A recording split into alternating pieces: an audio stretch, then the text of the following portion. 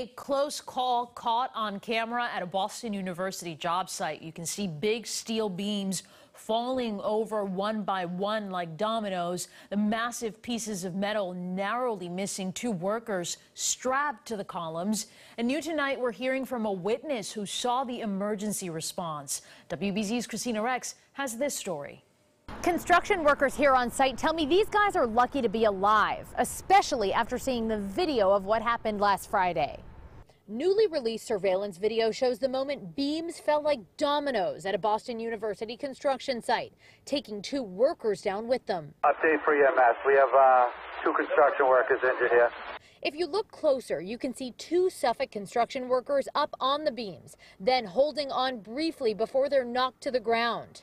I walk down that street every day right here. Frederick George works next door and was there when police rushed to the scene Friday.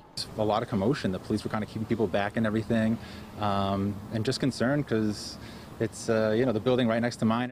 The two workers were brought to the hospital but released the same day with only minor injuries. In a statement, Suffolk Construction tells WBZ the safety of our people is our #1 priority, and we're committed to delivering the highest levels of safety to ensure our workers return home safely to their families at the end of every day. OSHA was called to the scene and is now investigating, and Frederick hopes the building, a future BU Data Science Center, will be safe. The fact that it's like, a piece of it fell off and everything is a little concerning.